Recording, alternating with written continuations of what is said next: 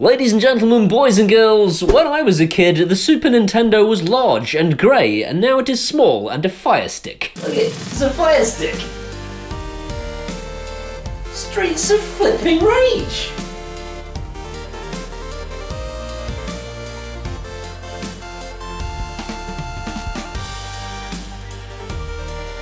Super Mario Kart!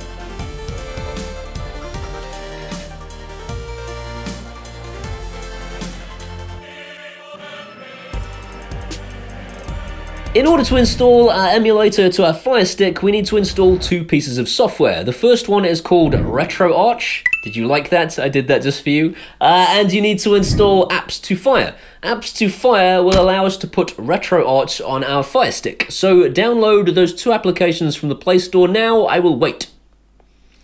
I won't really wait, that would be ridiculous. Pause the video and download those two applications. Your Wi-Fi network has mobile phones and laptops and PCs and all sorts of things connected to it, and basically Apps to Fire needs to know which one of those things it's sending its information to. Obviously it's your Firestick. So in order to do this, we need to tell Apps to Fire whereabouts on the network your Firestick is. So we need to find the IP address of your Firestick. In order to find the IP address of your Firestick, you just need to go into Settings, My Fire TV, About, and then Network. In Network, you'll find several pieces of information, and the one you're interested in is IP address. Write it down. Don't write mine down, write yours down. In your mobile phone then, we just need to open up the Apps to Fire application, scroll across to the Setup tab, put in our IP address and press the Save button. That is it. We can now transfer files and applications across our network from our mobile phone to our Firestick. Awesome. Because Retroarch is installed on this phone, I could actually play games on this phone, but that would be weird. I'm not going to do that. What we've done it for, though, is so we can find it in the local apps tab. So I'm going to scroll down to Retroarch, select it, and say install.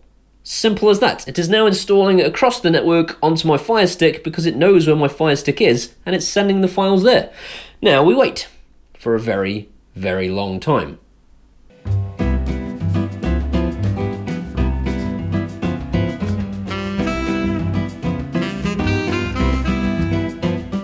So now that we've aggressively forced several video games consoles right into my Firestick's butthole, it is now time to upload some video games. So what I'm going to do is press this button up here and go to the folder that has my video games in it. You will need to download these video games from the internet. They're called ROMs. If you search for Super Mario Kart ROM, you'll find a website which will give you ROMs. They are probably not legal, and that's why I'm not going to tell you where to get them from.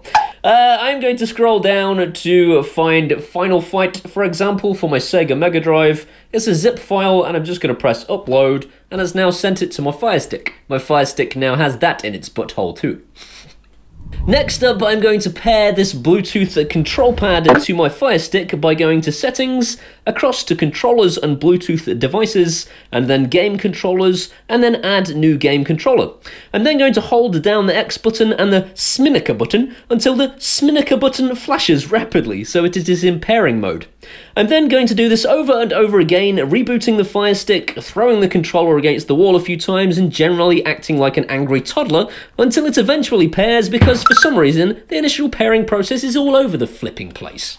Now we can open Retroarch on our Firestick, and the first thing it will do is extract some files so that we will be able to install and access Super Nintendo and Mega Drive emulators. You can see they're rocking that PlayStation vibe, and this is basically a portal where we can install a Super Nintendo, a Mega Drive, and various other consoles so that we can have a place to access games from any of those consoles. So the first thing I'm going to do is show you how to bind buttons on your control pad in case any of them are not working. By default, my pad worked great, except for two fairly important buttons, Start and Select, which meant I could do everything with the game except start playing it. So I'm going to remap them now by going into Settings and then Input, and scrolling down to Input User 1 Binds. This is a list of all the buttons a standard game will have, and I'm going to scroll down till I find the ones that are broken. If I then click on them and hold down the button on the controller, it should correspond with that and remap the button. So the first thing we're going to do is install a Super Nintendo emulator, which Retroarch calls Cores for some bizarre reason. So we're going to go into Load Core and then Download Core and scroll through the list for the ones we want. The two I've tested as working are SNES 9X for Super Nintendo and the Sega Pico for the Mega Drive. Now that our Super Nintendo Core is installed, we can load games which they have chosen to call content.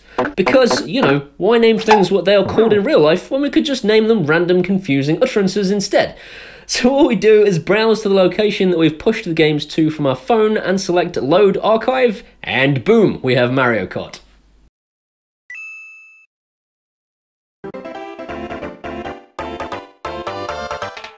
I hope you've enjoyed this video. If you have, please give it a thumbs up. If you want to see some more of this guy, hit that subscribe button.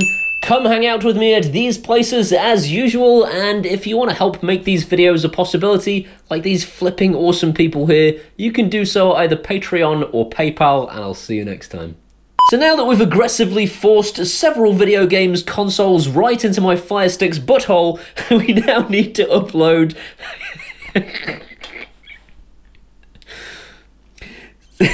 So now that we've aggressively forced several video games consoles right into my Raspberry Pi's butthole, it's not a Raspberry Pi, ha! Let's start again. This is the dance of the robot.